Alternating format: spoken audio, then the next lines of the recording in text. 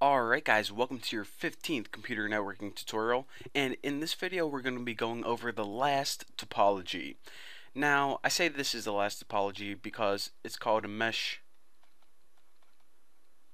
topology, and it's not the last topology because of course you can just go ahead and have unlimited number of topologies, and there's also like a star ring topology and different topologies where basic topologies are mixed together, but this is the last main one that I'm going to be teaching. And in the next couple tutorials we're going to be moving away from layouts and moving into something a little bit more interesting. But for now I want to go over this topology. Let's say that we have let me just draw like 5 PCs or something. A PC here, a PC there, a PC everywhere. PC, and it doesn't matter if these are desktop PCs or laptops or anything like that. And you actually need more than you need 3 or more for this mesh topology to work out. But this is basically what it is. It's a topology where every single node is connected to every other node. So this, let me just draw it real quick. Let's see what else. This would be connected to this to this, and of course, so I think if I draw it like this, then this blue thing is of course Ethernet, and as you can see, every single computer in this network is connected to every single other computer. For example, if you look at this one is connected to this, and this. So it's very clear to see exactly what a mesh topology is. So now let's go ahead and take a look at the good parts and also the drawbacks of this network. Now the good part is, let me go ahead and change my color to red. The good part is, let's say you have a cable that breaks right here. Well, since all of these PCs provide, or should I say are all connected, your data is provided an alternate route. So instead of the data going directly to this PC, if these two computers want to communicate, it could go to this PC and then go to this PC. So again, like I said, your data has an alternate route in case a cable breaks or a node goes down or anything like that, and that's kind of cool because it has built-in protection.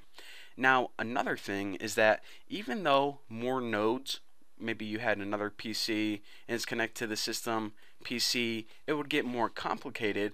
It's actually beneficial for some reason, and that is because the more nodes equal more communication paths.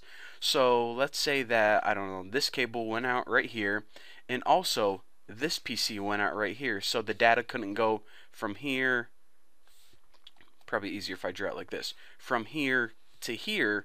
Well, if this PC went out, then your data could still go from here to here, or from here to here, so on and so forth. So actually, even though when you add PCs it would get more complicated as an entire network, it would also provide more communication paths. Now those are some good things, but let's go ahead and talk about some bad things. As you can see, there is lots of cable in here. Here, here. And whenever you have lots of cable, that means that this is going to cost a lot of money.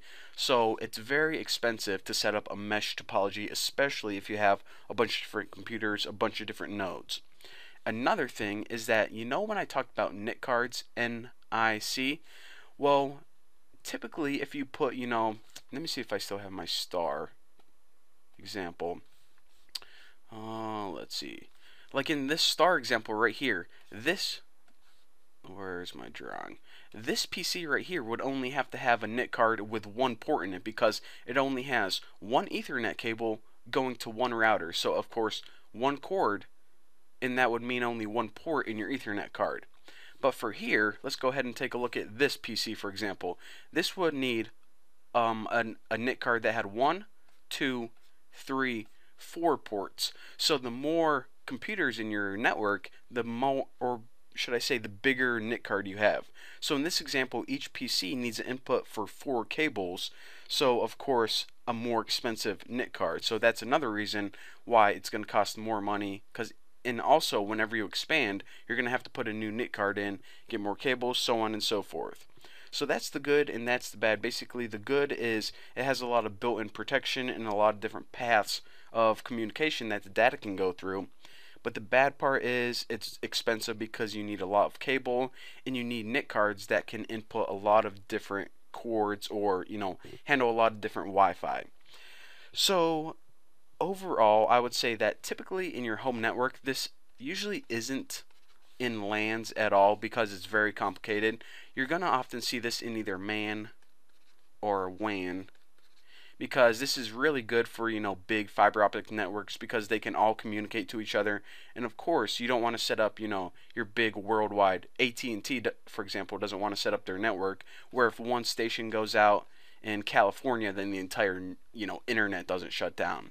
So that's why they have a lot of different, checks and balances, because of course with big worldwide networks, it's a lot safer. And also in worldwide networks, they wouldn't use Ethernet, they would use fiber optics, or these cables right here would be something that could handle a lot more data.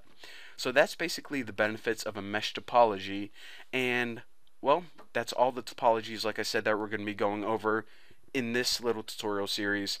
But I just want to point out that typically in a network, you often have a hybrid topology, like a mesh bus or a star ring is a very common one. So anyways, I'll shut up now. In the next tutorial, going to be going over something very interesting. So I'll see you then.